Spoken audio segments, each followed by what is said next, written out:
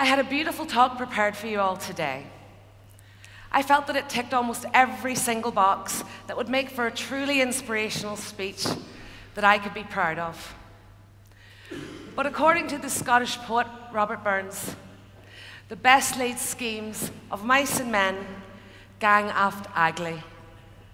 And according to me, strange things sometimes happen in bathtubs. So in true Burns fashion, on the 4th-month anniversary of Lyra's murder, I decided that I didn't want to talk about that anymore. You see, so much had happened in those 4 short months that I got to a place where I felt that I had to do something to change the world, to change Northern Ireland. I felt responsible for ensuring that no one ever died at the hands of terrorists in our country again, even if that meant publicly supporting her killers in coming forward. And I felt that if I didn't succeed, that somehow I would have failed Lyra. Now, I know what you're thinking. No pressure then, Nichola. But that is honestly how I felt. And so I spent endless hours constructing and rehearsing a talk that I felt would help me achieve that mission. But on the 18th of August, I realized that I wasn't alone in my mission. I realized that we had been united in this communal mission from the very beginning, and that I had just temporarily forgotten. So what made me forget? The shock, the grief, the endless pressure of having to deal with everything that Lyra left behind. And throw into that mix some very irresponsible news coverage. And you could be forgiven for forgetting, just like I did, that anything good had ever happened in my life. But then something happened, something which activated my memory. You see, my nieces who live in County Mayo on the west coast of Ireland wanted to do something to honour Lyra, for they had known each other most of their lives and had played together as children. And that something became the ancient Christian pilgrimage from Ballintubber to Croagh Patrick, which is a 35-kilometre walk through the Mayo countryside, and it ends with a hike up a mountain, and it's believed to have been followed by St. Patrick, Ireland's patron saint. So although I'm not Christian, I am very open to all kinds of spiritual practices, and I'm particularly interested in those of the ancient people. And because it was in memory of Lyra, I was game. So for those of you who don't know anything about this pilgrimage, a bit like me, because I didn't do any research before I left, it begins in the beautiful scene of the Ballintubber Abbey. The scene is beautiful, quite picturesque. It's like a place that time forgot. And you're met there by this really lovely priest who gives you advice on how to proceed on your pilgrimage. And he gives everyone a stone that is supposed to represent something that you want to let go of as you go about your journey. And he leaves you with 2 very, very apparently simple rules. 1, no complaining. And 2, stay together. Now let me tell you, the first rule was broken in less than 15 minutes, if not 5. And the second rule was broken just a little bit later. You see, when I agreed to join the walk, because of the lack of research, I assumed that I would just be walking down a road. I didn't really know what lay ahead. And so I found myself tramping through squishy boglands and crossing rivers and climbing hills. At one point, we even had to roll under an electric fence. And I thought I was being trained secretly as a spy. But my favorite moment had to be when all of these wonderful people joined together in their improvised impressions of Olympic athletes as they tried to outrun a stampede of angry cows who did not want them in their field.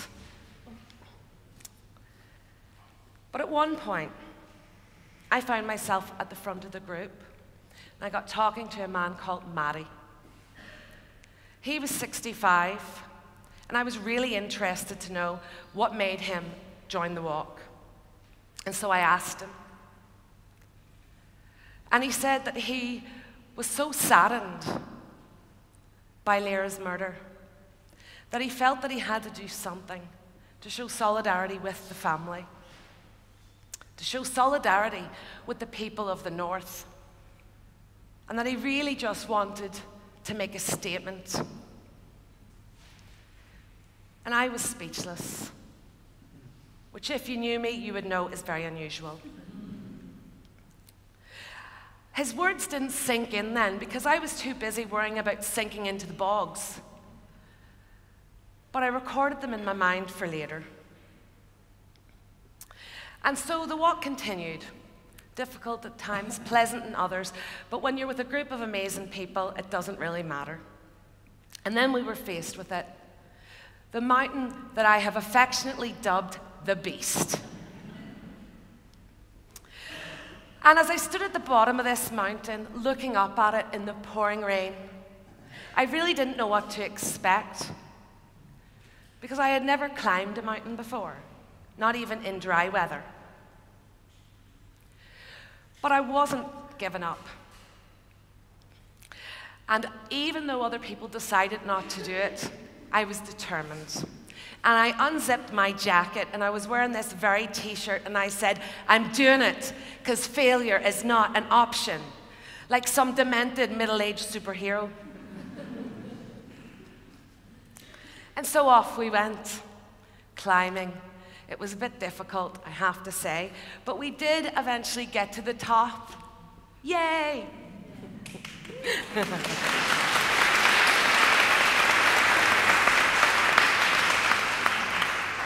And I thought, that's it, we've made it, job done. But then we had to come down again. And not long into the descent, the weather turned against us, and the sun decided to go to sleep early.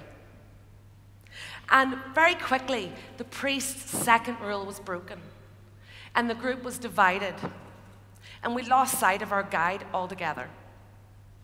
And then, just for a little bit of extra fun, hail joined us on the mountainside. We discovered we had no signals on our phones, so all we could do was have my husband standing like this, shining his light up and down the mountain to try to alert other people to our presence. And I just decided I would just sit here and I would just wait for the sun to come up.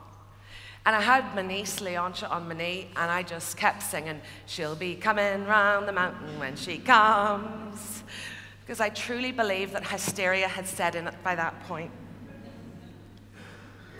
But luckily, we were discovered, believe it or not, just as the phone was about to die. And with 200 meters left to go of the walk, all of the walkers had united once more. But with 100 meters left, we had a little bit of a surprise because we were met by the Mayo Mountain Rescue Team, who had been alerted to our little disaster on the mountainside. And all I could think about was, please do not put this in the news. And I could picture it, a picture of me on the front page, wrapped in tinfoil, which I was, cursing St. Patrick, which I was, with the caption or the headline, Lyra's walkers rescued. My nerves were absolutely wrecked. But we were all safe, and of course I was very grateful for that. But somehow I felt let down by the experience because I still had my stone. And so I thought I must have missed something. because I hadn't let anything go at all. And so although I had succeeded, albeit with a little bit of help at the end, I felt that I'd failed. And so I was thinking about all this on the 18th of August as I was nursing my extremely sore muscles in a hot bath in Belfast. And I was truly and utterly miserable. So to distract myself, I decided to rehearse my talk. Because, you know, TEDxStormont was less than 2 weeks away, and I had to get it right, because I was doing it for Lyra. But that was when it dawned on me that the message that I had intended to share about how we have to rise above and look beyond socially constructed labels was something that the vast majority of the people in our country and beyond already demonstrate as part of their daily life. And once my mind was opened, it was like a Pandora's box, and I remembered all of the wonderful demonstrations of solidarity that occurred after Lyra's murder. I remembered the vigils, the funeral, which was as close to a state funeral that you could get for just a little girl from North Belfast. I remembered all the amazing people that organized and took part in the walk, from the 3-day walk from Belfast to the Stroke City, or as our Lyra liked to call it, legendary, which is no mean feat in comparison to my miserable mileage. But, like, I did walk a mountain as well. And I remembered everything, all of the tributes, the awards, all of the kind people, the condolence book messages. And I remembered Maddie's words. It was like all of these thoughts were being downloaded from some invisible computer somewhere. And I realized then that anyone who took part in any or all of these events, even people who just sent us a prayer, had already shown that they believe that we're all one, and that labels mean absolutely nothing to them. And so this remembering made the arguments in my very carefully constructed talk totally pointless. And so I threw it in the fire, literally, and decided to start again. Because I realized that we've always been in this together. And I also realized that it's not my responsibility alone to change the world. And I realized that it is our humanity that unites us, and that we are compelled to support each other in times of need by our very human nature. Now, when reflecting on all of this, what really fires up my imagination is the potential of what we can achieve if we continue to demonstrate our inherent inclusive nature, just as we did in the aftermath of Lyra's murder. And I began to see our pilgrimage as a kind of metaphor for what lies ahead. Because you see, just like the Pilgrim's Gates, there are forces outside of this room that seek to draw our attention away from what unites us, ironically using the word unity as their banner. And we can't let that happen. We must not let those who seek to separate us to succeed. We must liberate ourselves once and for all from their threat and the threats of others like them to our peace. We must reclaim the word unity for its rightful purpose. You see, some people have lost sight of the true meaning. They don't really understand what it means. Because for me, unity goes way beyond land. It goes way beyond nationality, and it goes beyond labels. To me, unity is a feeling. It's a feeling that leads to the outpouring of love that we saw in the aftermath of Lyra's murder. And it is natural. Unity is natural, and we respond with unity to disasters. Unity is what the world demonstrated in response to Lyra's murder. And we must continue to build upon it. We must embrace it as our way of life and build on the momentum that was harnessed in April to make sure that we have the peaceful world that we've imagined. You see, a wise man once said that any intelligent fool can make things bigger, more complex, and more violent. But it takes a touch of genius, a little bit of imagination, and a lot of courage to move in the opposite direction.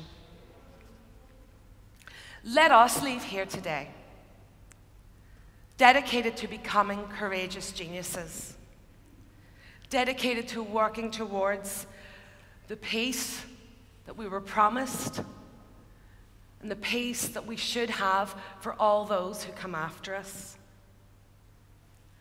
Lyra McKee will never be able to enjoy the peace that was promised in 1998, but we must make sure that her life was not in vain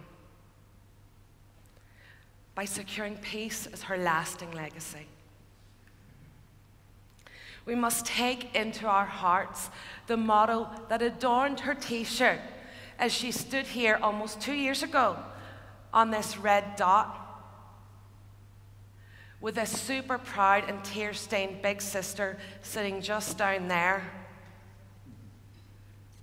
Because I know it's no longer an option. We may have many, many difficult journeys ahead of us. We may have mountains to climb. Sometimes we may be chased out of fields by angry cows. And we can't be afraid to burn a well-rehearsed talk that is no longer fit for purpose. We have to remain focused on what we desire for ourselves. And I know we can do it. I know that we can secure peace. Single thing begins in the imagination, and it's alive in mine. And we will remain united in the truest sense of the word. Because, friends, I truly believe that failure is not an option.